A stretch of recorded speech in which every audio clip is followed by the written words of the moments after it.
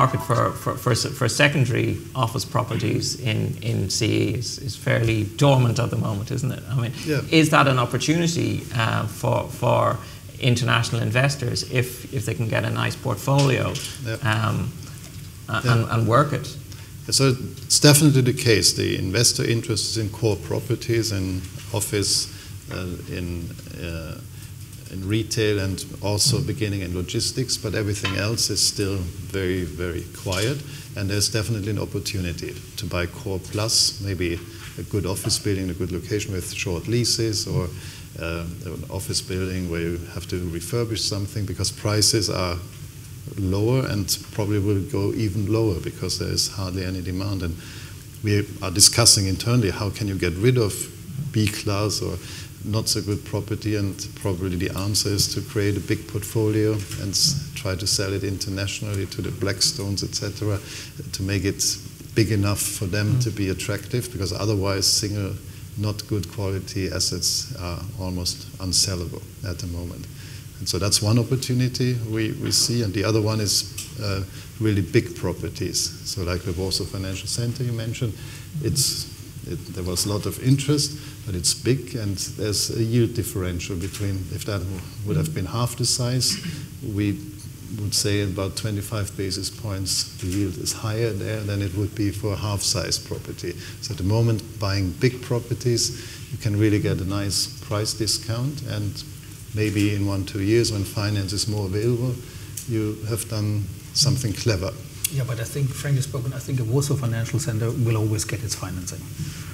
Yeah, I'm 100% sure. Yeah, no, I mean, I think a lot of investors are at the moment probably not willing to put in the, I do not know, 70, 80 million of equity, which is also a huge amount here. And I mean, we just spoke, coming back to the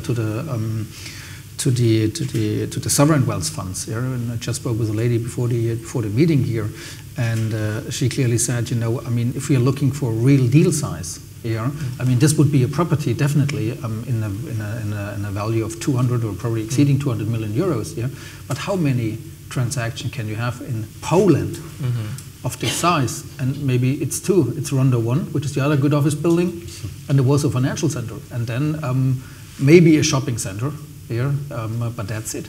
Here, so does it really make interest for sovereign wealth funds to buy one property in Poland, and that's it, and to keep it?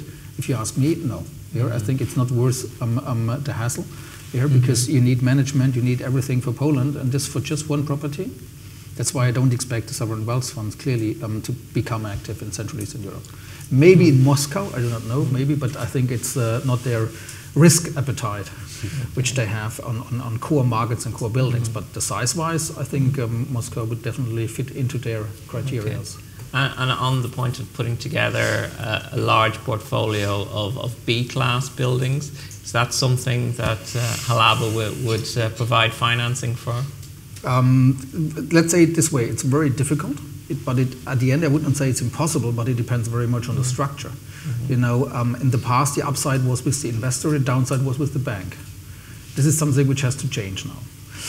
When it comes to Warsaw, on B-class office buildings, I would become very conservative, simply for the reason of the pipeline here, because if you start building 100,000 square meters, you need 30, 40,000 of pre-let. And this at the moment is partly possible by new demand coming to the market, but at the end it will be also cannibalizing, you know, and dragging the tenants, whatever you know that their lease is expiring, maybe from the sub-markets like Mokotów, you know, more into the city center, because at the moment rents are cheap. You need the pre-letting, they might get 12, 18, 12, 24 months rent-free periods, incentives, because the developer needs the first movers here. And that's why I think you will see that in the future B-class will suffer even more, because tenants will rather move out here to new office buildings which are also attractive on the rental levels.